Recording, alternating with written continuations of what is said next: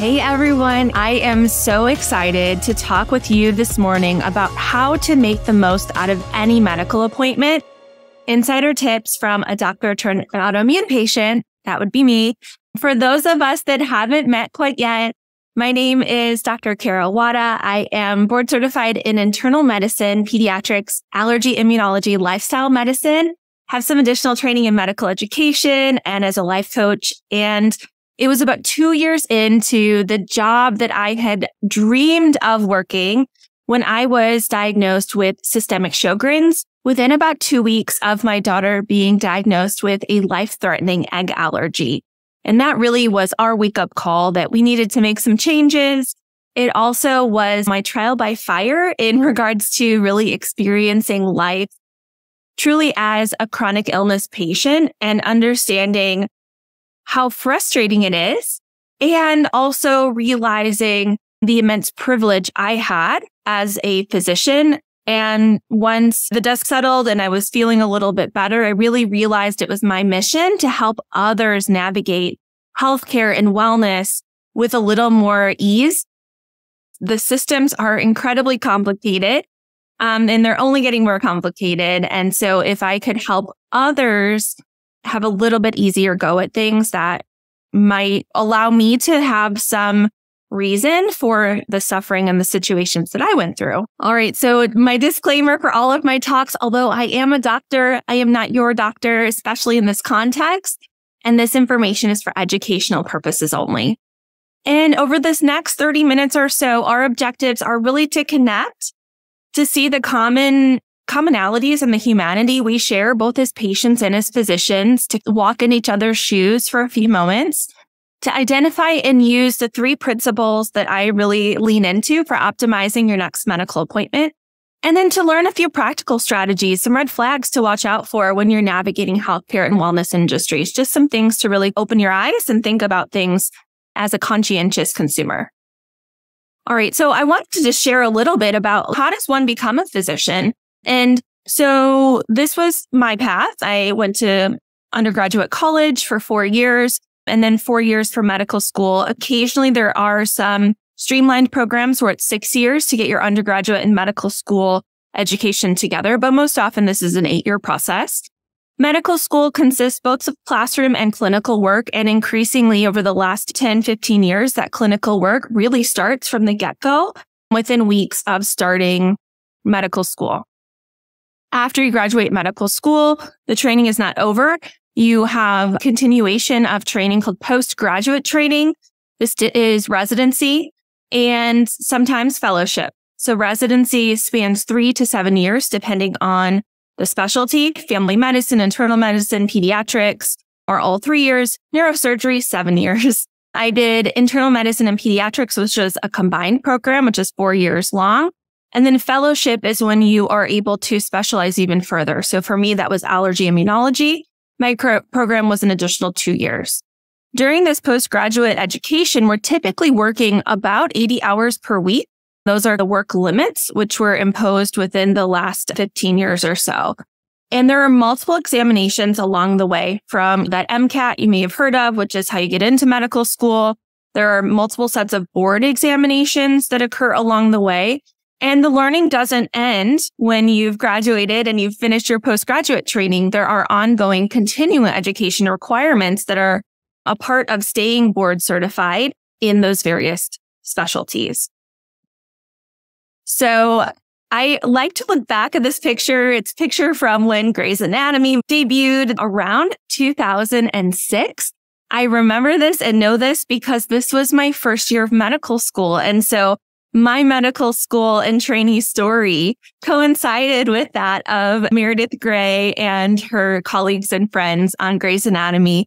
We think that it looks very exciting and sexy and all these things, but practicing medicine is a little bit of a different story. And I've used the dumpster fire analogy on occasion, and it's one way that I use a little bit of humor and exaggeration to explain some of the issues that we're having within the healthcare system. And unfortunately, the reality is that about 62% of physicians, when they survey physicians within the last year or so, are burned out. And that really affects our quality of care that we receive on the patient side. And so this is a meme that is used often within physician circles of, what do you want, more wellness lectures or mindfulness or some antidepressants, or do you want to pay more for some of these multiple exams? And really all that we want is reasonable work hours, a civil workplace, some understanding of our humanity as physicians. And yet that seems to be really hard for sometimes the powers that be to understand that. Okay, so that's the physician's plight. But let's think about our experiences as patients, right? We are in pain, we're exhausted, we're confused because we don't know what the heck is going on with our body. We're being passed from specialist to specialist, playing the game of hot potato, getting referred, you have eyeballs, so go see the eye doctor. You have a nose, go see the nose doctor. This organ, that organ. Countless tubes of blood, x-rays, CT scans, MRIs, all the bills that go along with that. And you may get that result of, hey, your labs look great. I don't know what to say. Or have you thought maybe it's related to your anxiety or your depression? Do you think it's maybe related to your weight or your hormones? Some of that either frank dismissal or symptoms being brushed off and not maybe taken as seriously as they are affecting our quality of life. And that is no easy place to be in. So as we think about the physician-patient relationship, really, when this relationship is functioning well, we are able to communicate what's going on, how our symptoms are affecting us. We feel that we can trust that our healthcare professional is going to care for us and do the best that they can for us. It's really hard to do that, though, in many circumstances. We have seen a real shift in power dynamics in medicine. I think we're headed in the right direction, but for so often, doctors were seen as these godlike figures or superhero figures. And really, I am excited and anticipate a time when we are really recognized in our humanness, because I think that one helps us as the healers to heal, to understand that we have our own limitations, that we need to take care of ourselves in order to take the best care we can of our patients. We've also seen this is reflected in social movements, right? So you can think about how the evolution of social movements has come along too, and really seeing more of a push for patient rights, along with similar things to the Me Too movement and LGBTQ plus communities and so on and so forth. Unfortunately, what we've seen though, when we take this very human relationship between someone who is called to help ease someone's suffering, healthcare professional, and the person who is suffering, the patient, there are a lot of forces that want to get in between, right? They want to get like their piece of the pie. They want to make some profit off of things. They want to have their say. And so you see the role of insurance companies, government related and law changes, pharmacy benefit managers, hospital administrators, all these different outside forces are really putting so much pressure between the physician and the patient, or the healthcare professional and the patient. And we don't get as much face time with our healthcare professionals. And the unfortunate reality is we spend and see more time, are able to build more trust sometimes with these other folks that we see more often on TikTok, on Instagram, so on and so forth. And that's a whole nother area that can come into play. Okay, so let's dive into the 3 principles that really can help you in this next encounter that you have with your physician or another healthcare professional. The first is owning your story. Second is taking the pressure off with some preparation, and then getting comfortable with the uncomfortable. All right.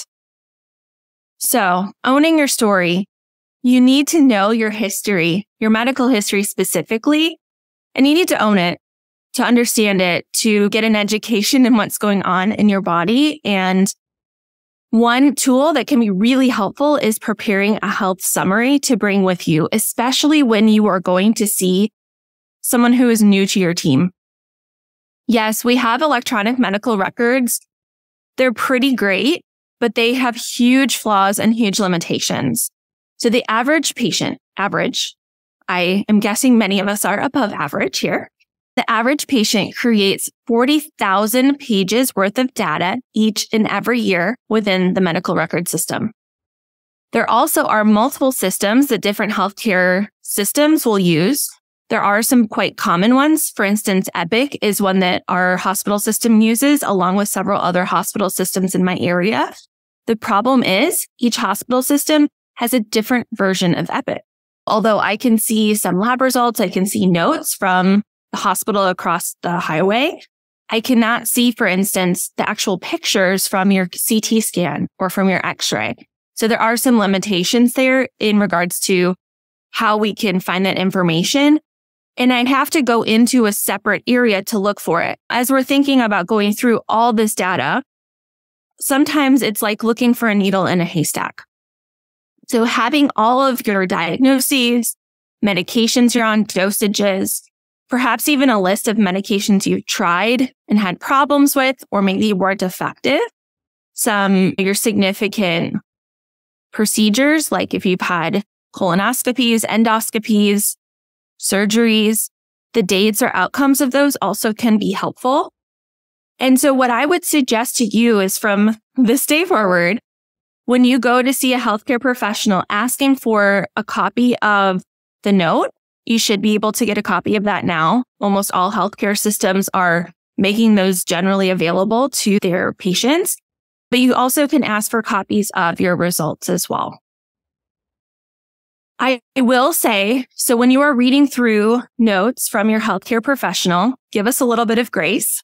We're trying to not only take care of you, but also document that at the same time. That was not always the case. We also will tend to use quite a bit of hospital speak, or sometimes we will need to use particular diagnoses that we're considering in order to get particular studies or labs covered by insurance. So keep that in mind as you are reading through these records. These records are a reflection of you, but also understand that they are professional records as well. And so there may be some aspects that are a little bit confusing. Feel free to ask questions and to inquire, but also I think it's just important to understand that the notes in particular for many decades have been used to communicate between other healthcare professionals. And we as healthcare professionals are just getting used to having to write these not only for communicating with one another, but also with our patients as well. So give us a little grace with that as well. It's also important as we think about owning our story to think like a doctor and to start tracking your symptoms. So what are some things I'm going to think about or ask about when you come in to talk to me about a particular symptom? If you're having pain or if you're having fatigue, it can be really helpful to tell me what makes it better, what makes it worse. Does anything make it go away completely? How bad is it at its worst? And how bad is it at its best? What are some activities that may cause problems with? Paint me a picture of what that looks and feels like. It also makes you more human. So it might help a doctor who's a little bit burnt out snap back in and, oh, she can't sit and play with her kids because she's so stiff with her back pain. Man, she's only 35. That doesn't seem normal. Like it's those little elements instead of, oh, my back's stiff. My back is so stiff, I can't sit and play with my kiddos on the floor without crying. You know, like that, it's not an exaggeration. That's what I was feeling, but that is doing maybe a little bit better job of explaining my symptoms. And I could say, yes, my symptoms got better when I was pregnant. They got worse after I had the baby. They got worse when I was sitting for too long or not active. They're worse in the morning, and that lasts for X number of hours. Those sorts of things can be really helpful because what the doctor's going to do is they're going to put their Sherlock Holmes detective hat on, and they're going to try to piece together your history along with your physical exam to decide what labs are going to be most helpful, what imaging might be most helpful, and how can then we get to the root of things and help move the dial so you're feeling better. All right, taking the pressure off. So we need to respect our nervous system. hazard to say nearly all of us, myself included, gets activated when we go in to see a healthcare professional. And so activated, it's triggered, or the sympathetic nervous system response, all describing the same thing. It is kicking off that fight, flight, freeze, or fawn response. And I mention all of those because for some of us, it may be our blood pressure goes up, white coat hypertension. You heard of that? It may be that you shut down and have trouble sharing your story. That's what I tend to do. Or I'll try to paint everything as this rosy picture. Oh yeah, I'm doing great. No problem. Fawning response, because I always like to people please. That's my baseline and something I have to push against. So what can we do to counteract this? 1, sit down before your visit, maybe a day or 2 before your visit. What do you need to communicate to your physician or your healthcare professional? Do you need to say, hey, my pain has been on the rise, or hey, this medication, I don't think I'm tolerating it too well. Think about some of those who, what, when, where, why, and when and how, those different questions we had to learn in schooling. Also think about what might make you more comfortable in that environment. Do you need to have an advocate with you? Do you want to ask your healthcare professional if you are able to schedule a longer appointment? Do you want to ask if it's okay if you record things? Can they provide a copy of their notes afterwards? All of these are ways that you can consider accommodating and respecting your nervous system as you're going into a visit. All right. The last of our 3 steps is getting comfortable with the uncomfortable. The reality is vast majority of us, especially those of us with invisible illnesses, have had experiences within the healthcare system that have not always been positive. Whether it was something that was painful, both like from physical pain, emotionally painful, or traumatic. But the reality is, if we're having symptoms occurring, it behooves us to get those figured out and to try to reverse course in one way, shape, or form. So learning how to practice pushing back. Generally, you want to stay respectful as best as possible, trying to give folks a little bit of grace, but also realizing we work within a system that has many imperfections. There are many layers. It can be frustrating and hard to communicate sometimes between visits. And we have to grapple with all of them. And I will say that's on both sides of the coin. Think about what your values are, and that can be helpful as you are thinking about building your care team as well. Some folks will decide, hey, I'm going to continue getting some care within the university system for XYZ. But for my primary care, I'm going to elect to step out of the insurance system. I need someone who's going to be on call. I'm going to have access to them a little more directly. And I'm willing to maybe think about paying a little bit for that service and for having those longer visits. And so that would be something like a direct care type practice. I think one of the ways that I have pushed back on my side of the coin is, with very rare exceptions, refusing to double book patients and to ensure that I have enough time with my more complicated patients. And I think as a group, what I would love for us to do and to think about moving forward from this summit is thinking bigger. How can we push back? How can we be the change that we want to see in the care we receive and the care we give? And so that is always going to require us to be pushing up against our limits of what we feel comfortable and safe in. So as I mentioned a little bit before, even before the pandemic, the health of our healthcare professionals was a big issue. And we know that the saying holds true: hurt people hurt people. And so what does burnout look like? And I think this is important to share here because this is one of the things you're going to want to look for as a red flag potentially in your healthcare professionals that are helping take care of you and on your team. So depersonalization, feeling like you are being put in the role of a diagnosis or a number rather than a human. Does this person not really have any empathy? Does it seem like that empathy chip was not installed in? Are they really cynical? I will have my moments of cynicism. I will say it's one of the ways that I deal with all of the dumpster fire that is there. But trying to really lean into that empathy is hard when your cup is empty, emotionally exhausted. We also see, and this is why it's so important, those who are burned out have increased mistakes. They also resort to cognitive biases more often. So what is a cognitive bias? It is a shortcut our brains use in order to get from point A to point B in a little more streamlined fashion. And many times these biases work pretty well. But if you are someone who doesn't read the textbook, or you have something going on that is a little bit more confusing, cognitive biases aren't something that are likely to help your situation. You need someone who's going to be able to think creatively, to be curious. And those are things that take a lot more energy and brain power to sort through. You'll see substandard work and poor teamwork too. And this will occur especially within like trauma teams or surgical teams. Think about in the OR, you need nurses, residents, surgeons, anesthesia, scrub techs, all these people working in concert together. And if you have poor teamwork, that's when mistakes are more likely to happen. And we see that in the rates of infection or rates of other mistakes that can happen.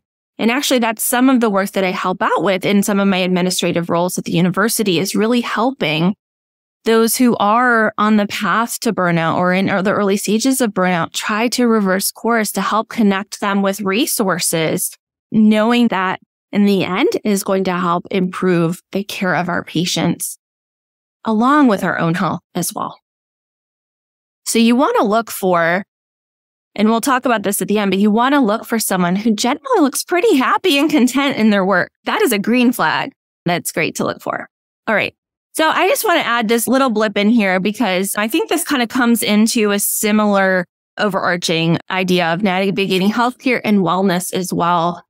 The reality is healthcare and wellness are big business. Like trillions of dollars are spent on our health every year. And yet here we are in the US with worsening health. So all that money being put in.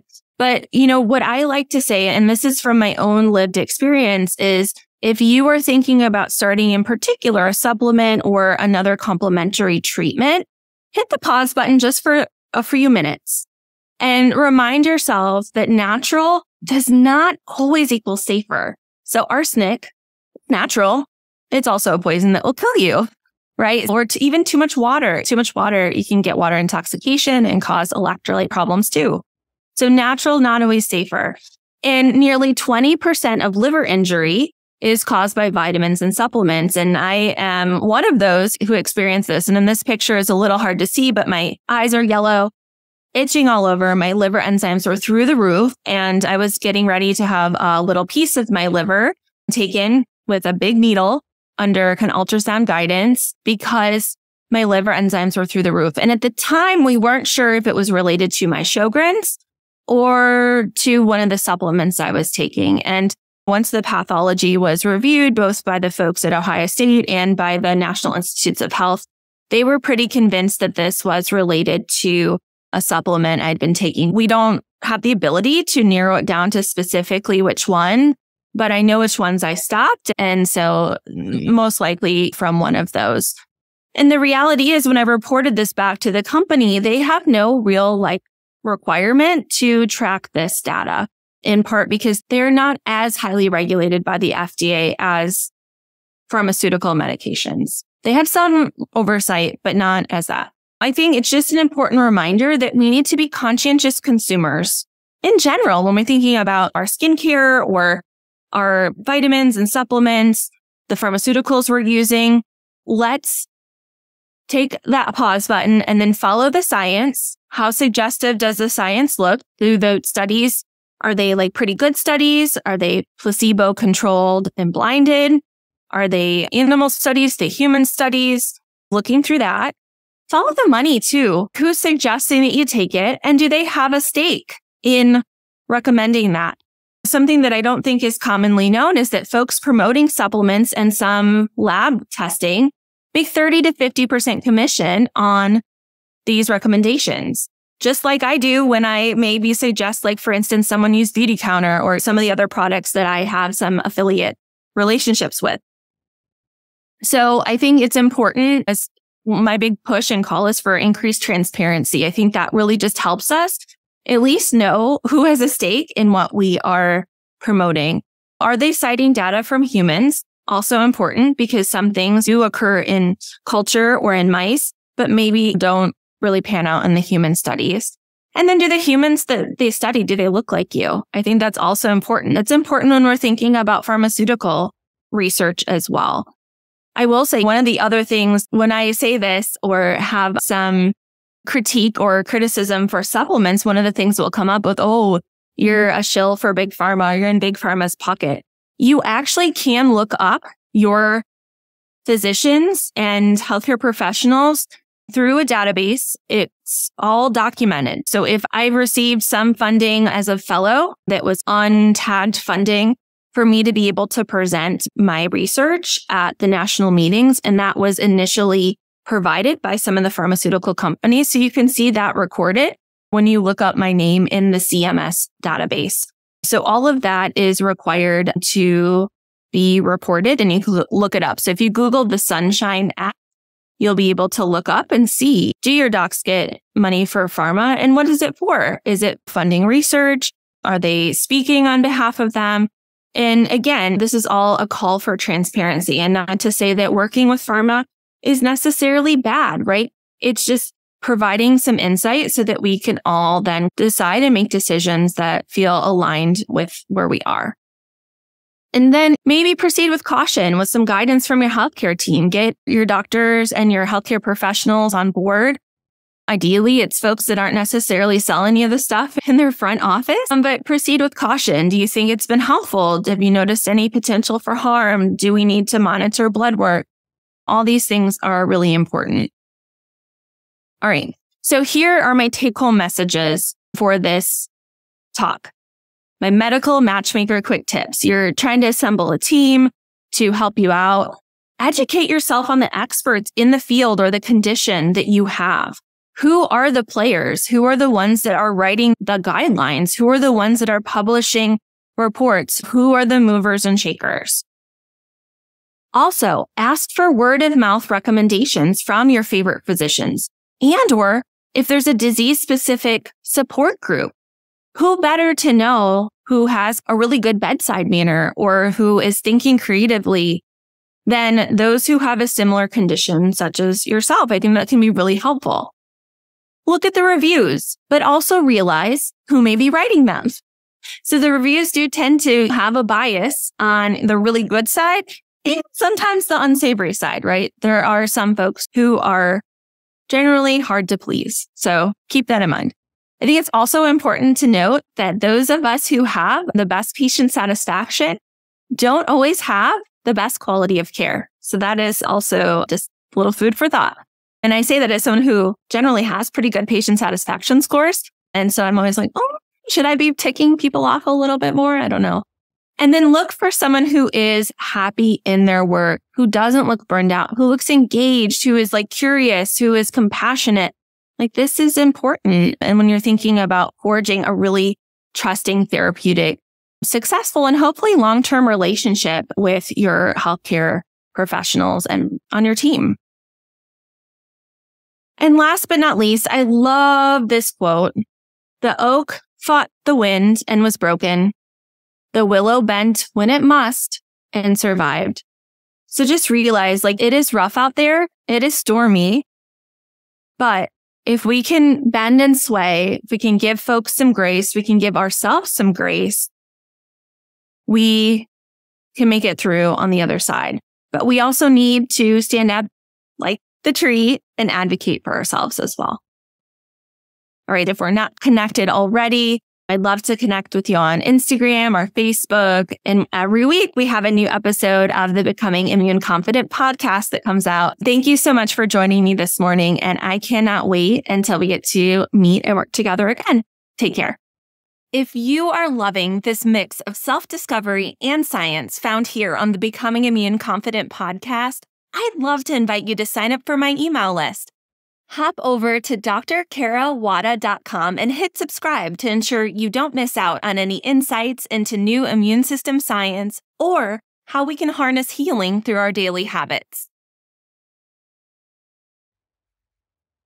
Are you ready to feel confident, energized, and more like that BA that you used to be? Here's how we can work together. Jennifer, an autoimmune dietitian, and I, board-certified immunologist, have put together the one and only Becoming Immune Confident comprehensive course, coaching, and community membership.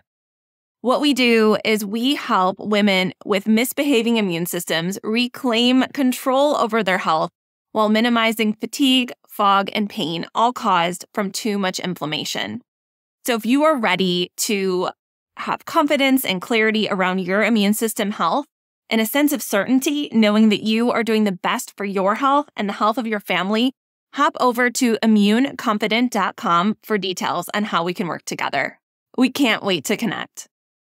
Before we wrap up today's episode, I want to take a quick moment to ask for your support. If you're enjoying the content of the Becoming Immune Confident podcast we're bringing you week after week, there's a simple but incredibly impactful way you can show your appreciation. You see, leaving a review is like giving us a virtual high five, and it helps our podcast reach even more people who could benefit from the valuable insights, entertainment, and inspiration we strive to provide week after week.